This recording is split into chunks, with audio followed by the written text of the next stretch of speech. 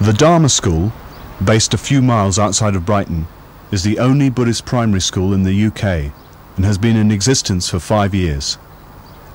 Clear Vision visited the Dharma School on the last day of the school year. Robert Wilson is a commercial solicitor involved as a mitra in Brighton. He became a member of the board of directors in the school's early years, and his daughter is now a pupil there.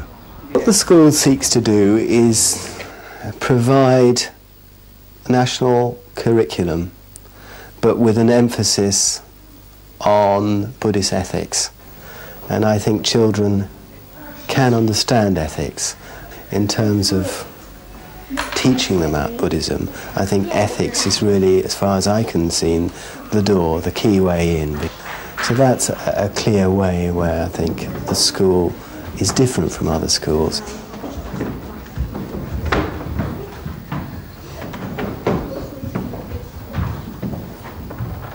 Children do like a bit of colour as well, and we've found that they like the activities before the shrine. They enjoy the incense, they enjoy the candles. I think the very youngest children, if they can't have candles, they blow bubbles before the shrine. And that richer side is something which they enjoy, and we do have pujas where the children have an opportunity to participate in shrine room activities. Quite at what level they're taking it in, I'm not sure, but just enjoying the richness and some of the more symbolic elements of Buddhism, they love it. Imagine yourself on a boat, not rocking much. The sea is very calm. It's very difficult to say what benefit my child gets from going to the Buddhist school. She's only ever been to a Buddhist school, but I think she's benefited from the way we teach the basic precepts and laying emphasis on those very core principles. She has, I think, a firm understanding of those. Since being at the Dharma School, Ruth's really found that she enjoys school a lot more. I don't have the same trouble I used to have at getting her up in the mornings and going to school. You know, she's not. She's actually disappointed when it's holidays, and sometimes we have difficulty getting her away from the school. Academically, she's doing really well, but also the school spends a lot of time concentrating on the development of the child as a whole. Children are very impressionable at an early age, and they have all sorts of influences, and teachers play a very significant role in the way they think and the way they act into society. And therefore it seems to me that Buddhist schools are tremendously important for doing our best to ensure that children are equipped to deal with life. We make a mistake.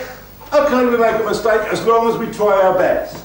I think one of the areas which I really enjoy being a director of the school is that there are directors from many different traditions, and that presents an opportunity to communicate with other traditions.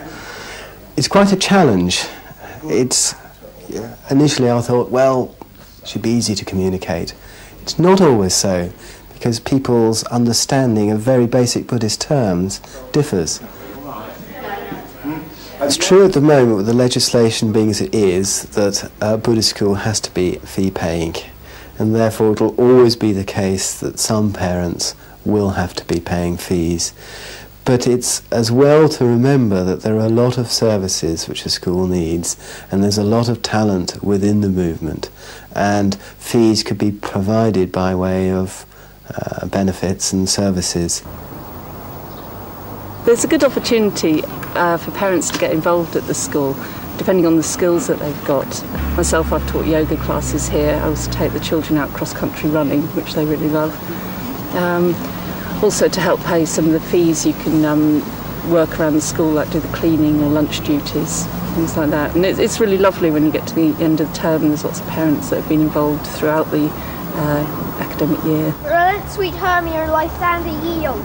You have her father's love, Demetrius. Let me have Hermia's. One of my visions as a director is that the Dharma School will be just first in many schools across the country. We have a lot of valuable experience now, which I know the Board of Directors would be very keen to impart to others thinking of starting up such a school. We can really impart a lot of knowledge. We've done things wrong in the past. We can help people make sure that they don't have to go through the same thing. It would give me great joy as a director when the next Buddhist primary school opens.